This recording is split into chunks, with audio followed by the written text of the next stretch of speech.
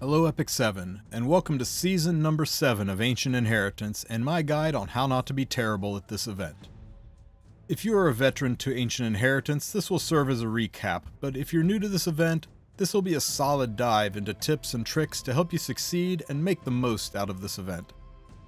Now, before we start, many of us saw the Merowyn Express Mail bonus clip that was released about a month ago. It talked about a new Ancient Inheritance dungeon called Ancient Dragon's Legacy. They showed some images from the April Fool's event side story, talked about raiding a dragon's tomb and accessing the treasure therein, and showed a lot of new animation and graphics. Now, I'm not entirely sure if that's planned for the normal Ancient Inheritance season or if we're getting an additional AI-style event because the April Fool's event went over so well. Regardless, they said that's scheduled to hit in the second half of 2023, and hey, we're in the second half of 2023, but Ancient Inheritance does come out every 3 months, almost on the nose. That means sometime in November, we're scheduled to have another Ancient Inheritance, so I wouldn't hold my breath that this one is going to be any different from the last one. In fact, safe money is this is going to be a cut and paste of the last Ancient Inheritance, just with new maps and new gear sets. Now, speaking of new gear sets, what's available this year in Ancient Inheritance is a lifesteal set, and not just any lifesteal set. All of the stats look pretty good. I mean, none of these pieces look bad. There's no wasted stats, no effectiveness or effect resistance. The stats on the ring look a little bit odd, but even that could be used on a handful of units, so it's a fantastic set, and I think a lot of units can benefit from this. Personally, I'm hoping my Lionheart Sirmia or Remnant Violet get good solid upgrades from this. This event is for everyone. Now, some of you may be thinking, but Wulf, I'm pretty new to this game. I don't have many units and my gear is pretty bad. I can't compete in this. Well, that's just not true. I can't emphasize this enough. This content is for everyone, even you. You see, Ancient Inheritance is set up with several normalization mechanics that let it be accessible to everybody. In fact, everyone can compete on pretty much the same level. You'll be able to compete along with people who've been playing this game for upwards of 4 years. Let me explain. First, there's an enlisting system, which only allows you to draft a handful of units, 10 at the start, and you get additional unit slots as you level up. I think it caps out in the upper 30s towards the end of the event. So having a deep pool of units doesn't really matter that much, because you can only take a handful through this entire event. Second, and this is the best part, every single unit, once you enter Ancient Inheritance, is immediately upgraded to level 60, 6-star, max awakened, max mola, ready to go right out of the box like a fully upgraded unit. Now, unfortunately, once you leave Ancient Inheritance, it reverts back to its prior form, but you can use a level 5 unit that you've done nothing to, and it will perform just like a maxed out unit. And the best part is some of the strongest units in Ancient Inheritance are 3-star and 4-star units. Like, check out my boy Fire Kawazu here. He's actually one of the best warriors for Ancient Inheritance, and he's a 4-star unit. And even built like this, he's responsible for one of my highest scoring teams in this event. But what about gear, you ask? Well, that's covered too. The third normalization mechanic is that gear stats don't really matter. Well, I mean, they don't matter much. I believe it's about a 10-to-1 ratio, and what I mean by that is the stats on the gear, only about 10% of that impacts your stats inside of Ancient Inheritance. For example, let's say you have speed boots that give you 40 speed as the main stat, well, you're only going to see 4 speed reflected out of those boots. That weapon that has a 25% crit chance on it, yeah, that's only giving you about 2.5% crit chance. There's such a small impact from the gear that you could use unleveled gear and still succeed.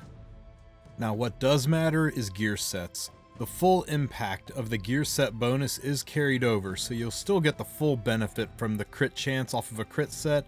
You'll get the full benefit of a speed set, the full benefit of the bonuses for having an attack set, and of course special things like lifesteal, counter set, pen set. All of these matter.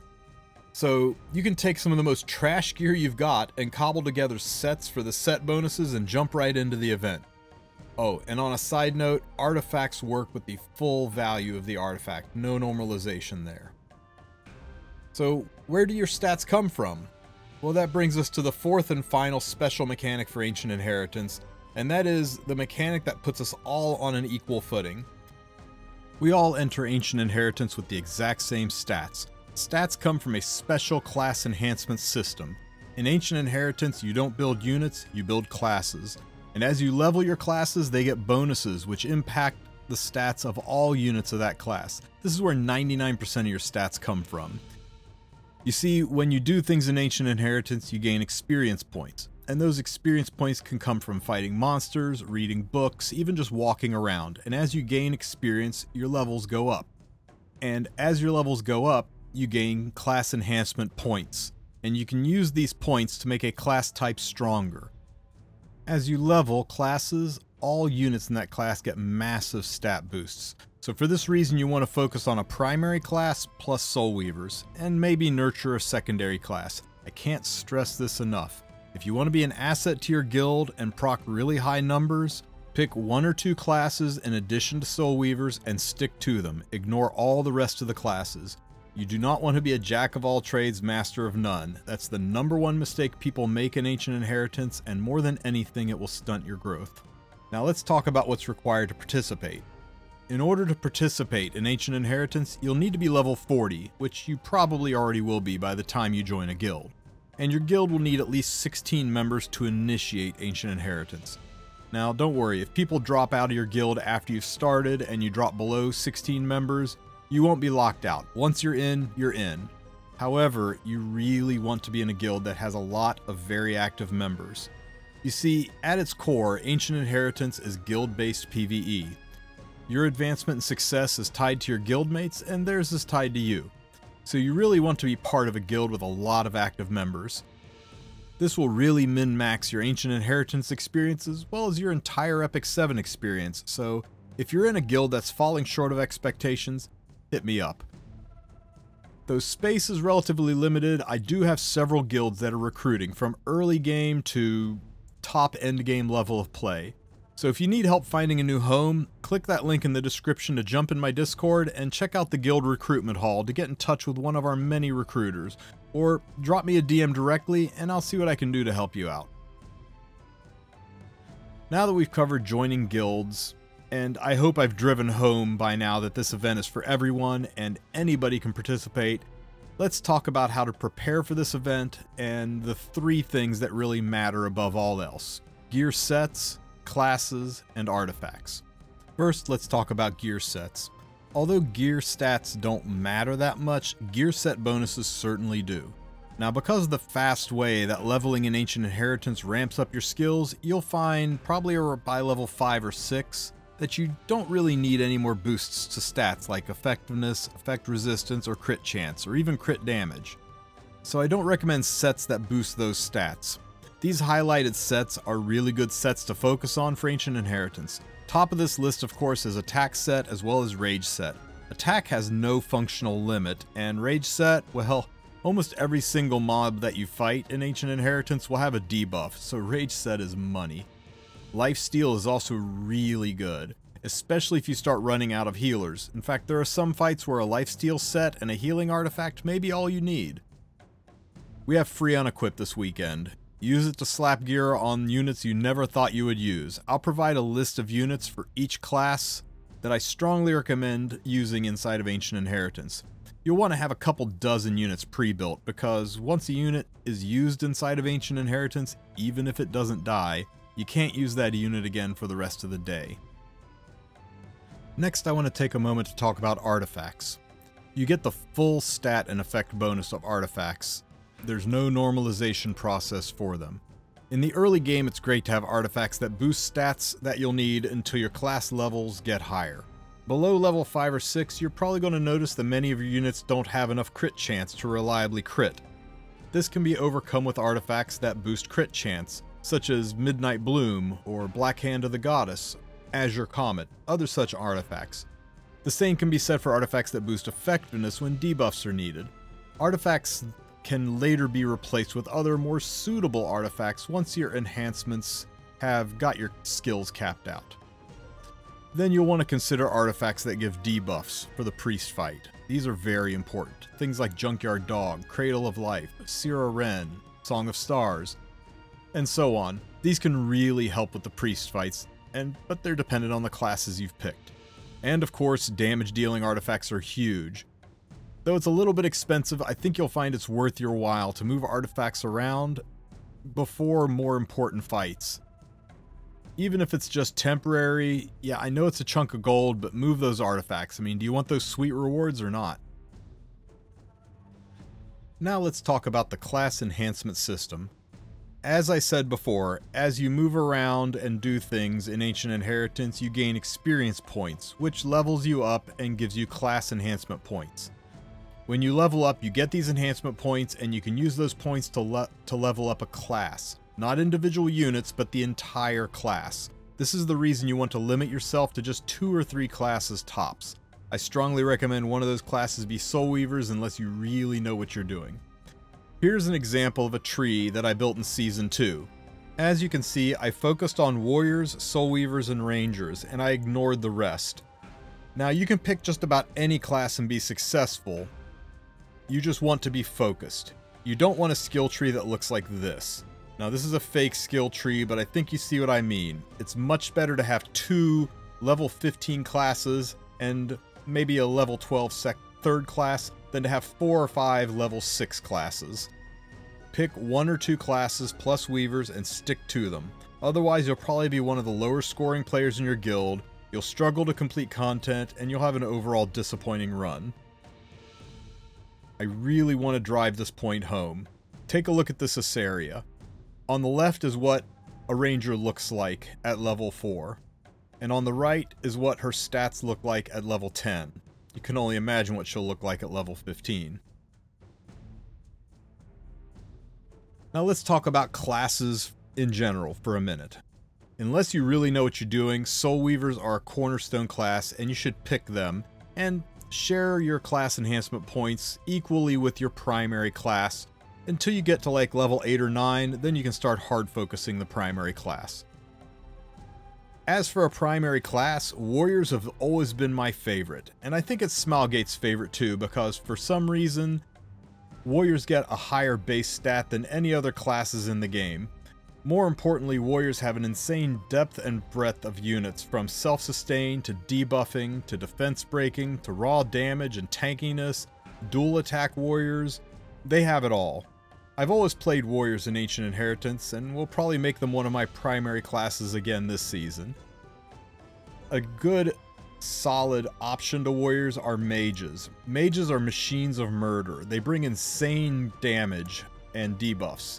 They're a little difficult to run early on, as they're lacking a little bit in tankiness, but you gain a lot of unique tools like Angel of Light Angelica and Auxiliary Lots, and artifacts like Spirit's Breath and Tagahill's Book.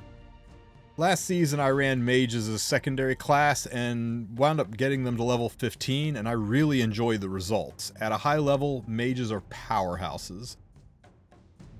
Knights are also a fantastic class who's able to solo certain mini-bosses in Ancient Inheritance. They're used in many cheese comps. They're a class that everyone used to steer away from because they're considered not that good, especially versus the priest fight. And I'll be honest with you, Landy might have changed that. Naval Captain Landy might have changed that, and I'm going to try Knights out this season as my secondary class and see what I can do with them. I hope it works out. Rangers are a popular class, but I don't recommend them as a primary class. They're a great secondary class. Most people pick Rangers to access Assaria to power up their Tamarin, and also for target debuffs. Well, we now have other options for target debuff, including Warriors like Mui and Mages like ML Laika, but Rangers are still king in this regard. More Rangers bring target debuffs and have the Song of Stars artifact. Rangers fall short a lot of the time because they have few strong powerhouse units. I mean, you've got Green Landy, and that's really about it. They do have a lot of great self-sustain artifacts like Bloodstone, but pound per pound, they feel a little bit lacking in power when it comes to a primary class. Thieves, for some reason, Ancient Inheritance gives Thieves less stat than any other class, and I don't know why. Thieves, for the most part, are already relatively squishy. You find yourself relying on evasion kits a lot, and we all know how that can go. But Thieves do really have a good breadth of kits. They bring a decent amount of sustain through lifesteal. They have a lot of damage and a lot of debuffs, but they're missing some of the important debuffs like defense break. Not many Thieves bring that. They just don't have the tankiness of warriors, the damage of mages, or the cheesability of knights. You can pull off really good thief teams, but I rate them right up there with rangers. They're a great secondary class, but I'm not sure I would make them my primary. If you have some of these units and you've decided which classes you want to run, start gearing them up. It's free on equip. Slap the world's crappiest gear on them. As long as they have gear on them, as long as they have the proper sets on them, don't worry about their mola or stigma, don't worry about their level. All of that is maxed out as soon as they go into Ancient Inheritance. Doesn't matter if that rage set has an effectiveness main stat. Who cares if it's a green piece you bought from the secret shop? Cobble your sets together, load up these units, and get them ready to pick an Ancient Inheritance and rack up some insane scores for your guild. On day one, when Ancient Inheritance drops, you want to make sure that the first thing you do is go into Ancient Inheritance. Not kidding, make this the first thing you do that day. Even if you don't have time to play Epic 7, just enter the dungeon, have your unit appear on the map, select your starting relic, and then you can exit out and go do whatever it is you need to do that day. The reason for this is, if the rest of your guild collects rewards, you will only be eligible to receive the group rewards when you're inside of Ancient Inheritance. If you aren't on the map and they collect rewards, you'll miss out, and nobody wants to miss out on rewards. So especially if your guild is active, you want to make sure you are in the fight. You are on the map so you get the rewards that they collect. So day one, jump in, get yourself on the map. That way you're eligible. You don't want to miss out on anything because you were AFK, right? As for that starting relic, this is the decision that will impact your entire Ancient Inheritance event. Your starting relic. There are two really good ones and one kind of okay one. The rest are pretty garbage in my opinion. We've mathed out the differences and Wanderer's Pipe still seems to be the best bang for your buck. Unless they change it, Wanderer's Pipe will get you the most experience out of any relic. A very close second is Exploration Journal. The only negative to Exploration Journal is you have to use objects, and the big object you want to use are books and chests. You probably aren't going to be opening many chests, and books are a limited use item. Only 5 people in your guild can use any book before it is locked out. So if you're late to the game or you have lots of other people in the guild with Exploration Journal, you might not get those books and you might struggle for experience. Now, if you don't get Wanderer's Pipe or Exploration Journal, the mediocre third option would be the Wooden Spatula.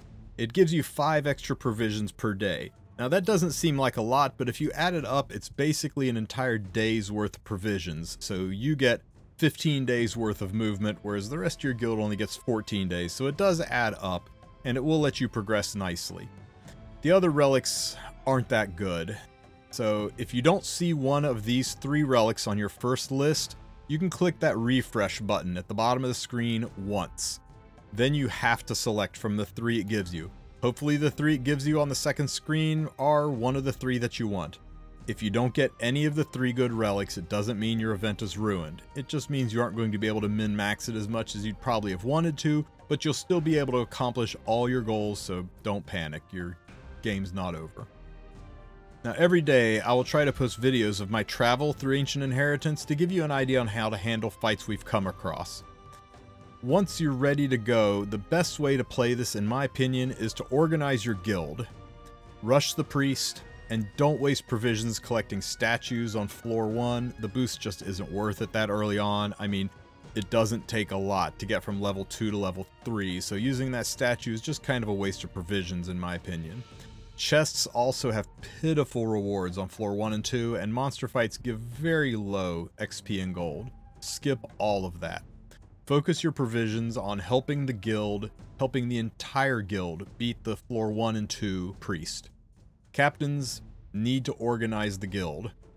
Focused push on the priest sparing maybe 2 or 3 members to go on side missions to collect the guild chests if they're worth it. This will maximize the amount of time your entire guild gets to spend farming the sweet, sweet loot on the higher, more profitable floors. You don't want to get your loot on until the last few days anyway. Now, every guild has them. Loot goblins.